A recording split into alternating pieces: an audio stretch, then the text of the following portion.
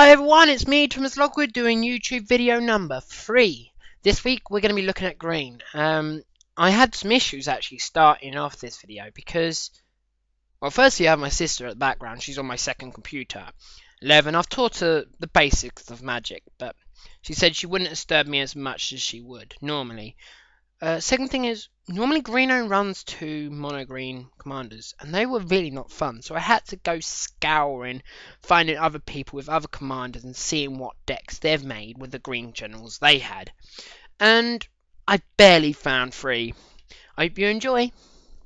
First one I'll be looking at today is Silverus Rogue Elemental. Now, he is a 5 toughness dork with regenerate, so toughness wasn't an issue with him, but 8 power trampling.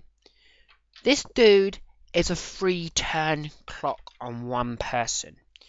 You give him any pump spell, which the deck had plenty of, and no matter what, poof, he'd be stronger. You wouldn't be able to deal with him. The deck mainly played pump spells and shooter effects and recursion effects, which was fair enough, and a lot of ramp, but hey, he's only an 8/5 trample for 6 mana. Green has potential there, I guess. Next one I'll be looking at is Revelos the Ancient. Now, it's a 6 mana for 4/7. That's not too bad. It's like the other dork, 6 mana, 8/5, 2 extra increases, but this guy has a kicker cost. Now, people don't know the kicker. It could be as an additional cost to the spell. Now you can, on this case, the spell kicker cost is X. It can be whatever you want. X can even be 0. Now he pumps all sapling creatures and all other tree folks by +1/+1.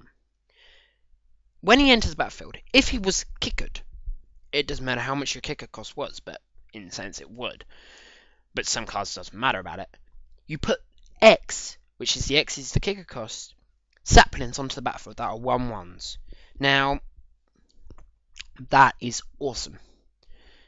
They enter the battlefield as 2/2s. You can't beat that. The card I saw getting used with these is one I can't name, and I'm trying to get better with these, so I'm not going to bother saying it. But this card says creatures with no abilities get +2/+2. Yours or your opponent's. And, well, you look at it and you think, oh, my 4/4 saplings. Sure, I chump block with this 1/1 sapling. Then I saw something else get played with it. Predatory Focus. Now, this is like Uber Trample.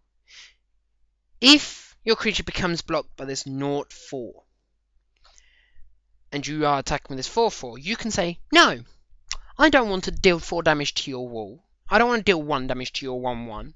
I want to deal all the damage to you still. And that's what pretty much this card says. Just to note though, it will still get dealt damage. Damage you're dealing is dealt to them. Damage they are dealing is still to your creature. So unless the damage is prevented in some way, then yeah. The last one I saw it getting used with is... Bro! What, Meg? Before you chat about it, this video is to show the fun in EDH, right?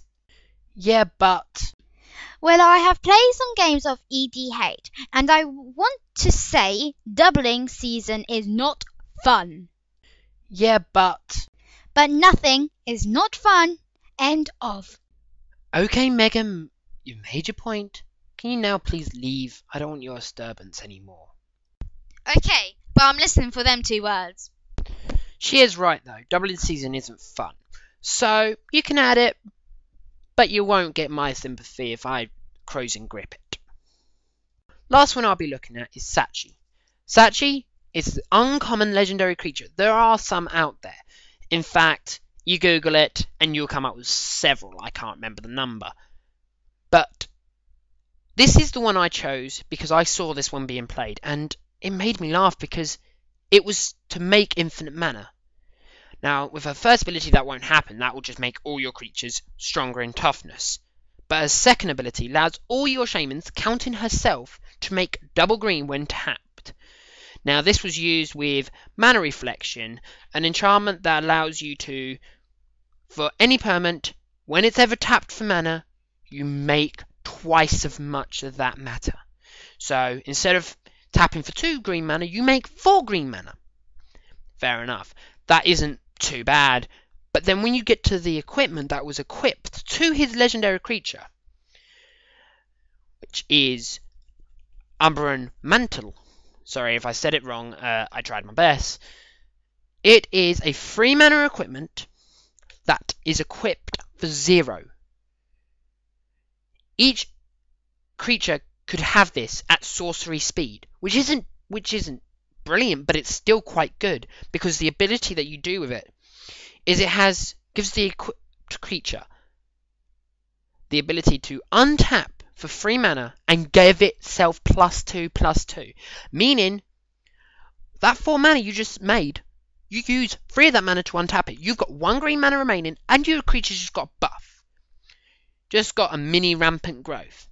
You do that several thousand times, your general is going to be unlocked. Your general is going to be massive, and if you give it trample, then they're dead. There's no ifs, there's no buts. They need instant removal right then, right now, or they're doomed. Thanks everyone for watching. This is my 3rd one. Next week will be black, because why not? We're going in a random order, and if anyone notices, it actually isn't really random at all. But hey, I like saying random, and I hope everyone has a nice day.